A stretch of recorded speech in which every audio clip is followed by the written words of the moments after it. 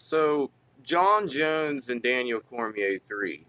It's definitely one I'm excited for. I think it's just a matter.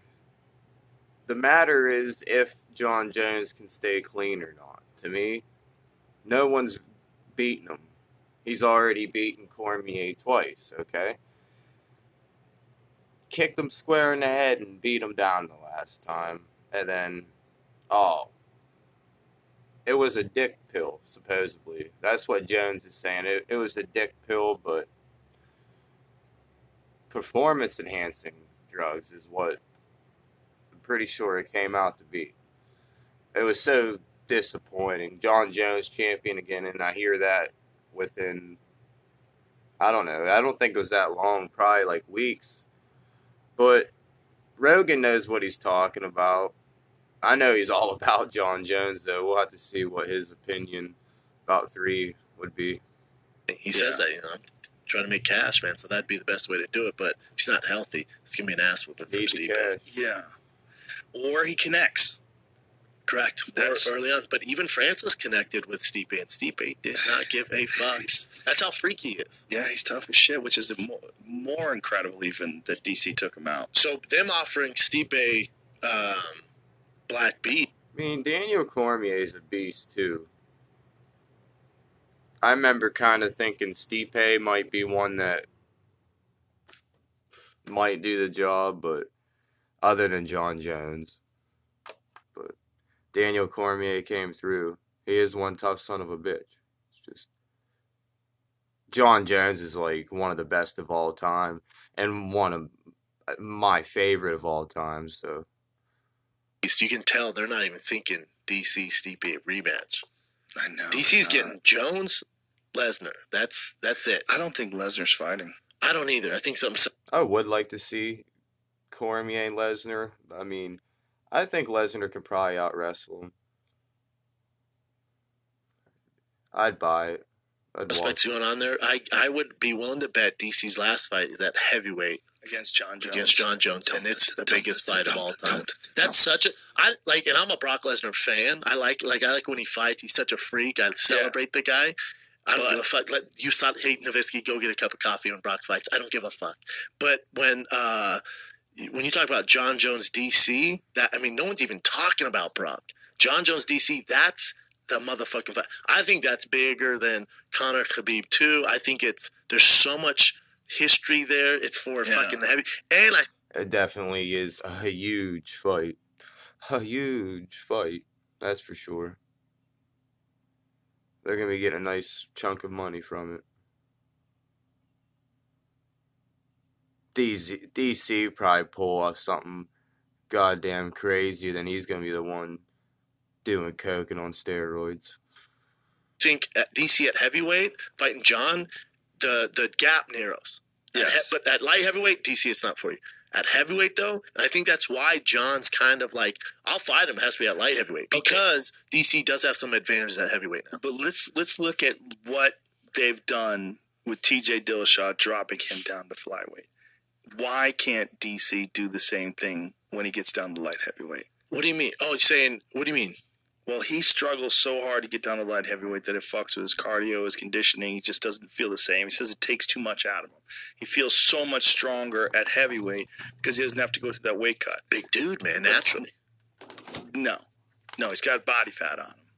Got extra body fat it doesn't aid your performance. Now, when he's at heavyweight, he doesn't diminish himself. Or is he a mesomorph where he's different? Because sometimes, like a Fedor or Roy Nelson, if you make those guys, I'd call him fat. He's pretty big.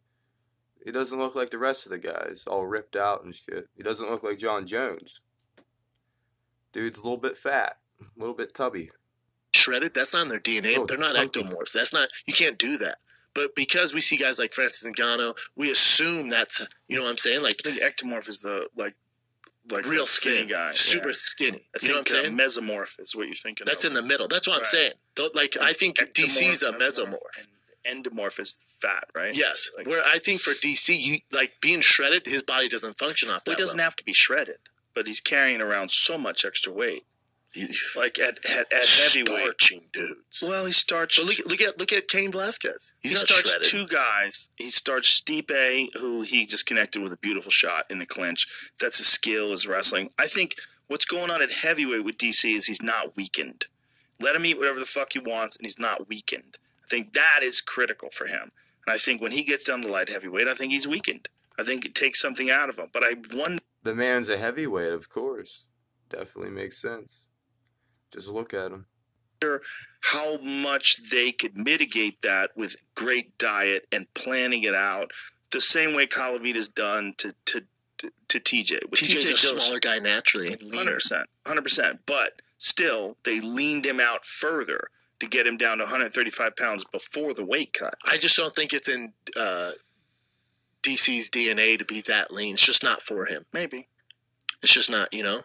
Maybe, but I think everyone benefits from scientific planning, meal planning, real analysis of your calories in, calories out, nutrients. I don't know. Maybe he does that already. Or some.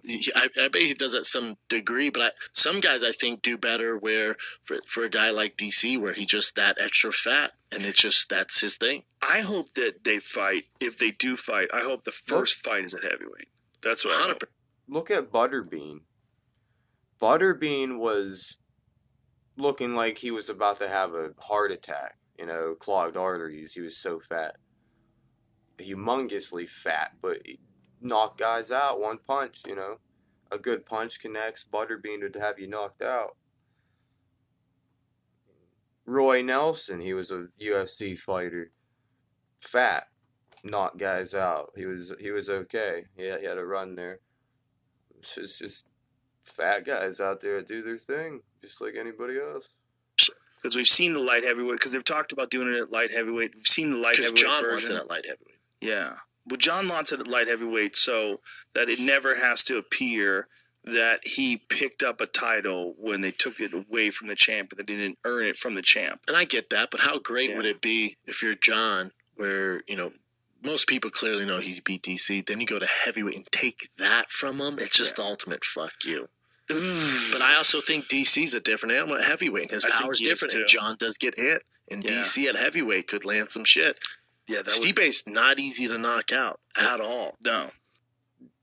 Jones has to at least be able to sit comfortably at like 220, give or take, 230. I mean, the man is like 6'4" or 5 at least, so it's pretty damn tall. So, I mean, he could be heavier too. He'd have to be. That would be the fight. But it's also probably be more comfortable heavier is what I'm saying. John Jones isn't a little guy. Like, they get so emotional with each other. They hate each other. DC fucking hates that guy. That's why pay-per-view goes. Like, that's what you want, especially at heavyweight. It's hard to sell a trilogy at light heavyweight. July 4th. That's July happening. 4th weekend.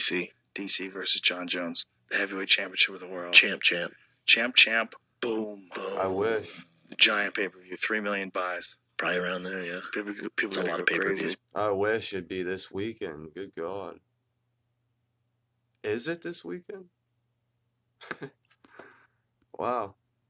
I'm watching it whenever it is. But yeah, there's a lot of, but it could be done. And that's what's going to happen. Dana's going to make a offer they can't refuse. Well, we're in January. February, March, April, May, June, July. 6 months from now. DC wanted to retire in March. I don't. You know what? It's not going to be July. He's not going to retire in March. He said his 40th birthday. He's going to retire. Get out of here with that. That's why Stipe tweeted him, was like, dude, let's do this before you get out. Cormier did start old. I noticed that. He was like mid-30s when he started. So, when you're old, you're old. The Joe Rogan. Like, comment, subscribe. We do all kinds of things, mostly hip-hop. I love my hip-hop. That's why we do mostly hip-hop. But we like our sports, mainly fighting and hip-hop. But like, comment, subscribe. I'm out of here. Get out of here.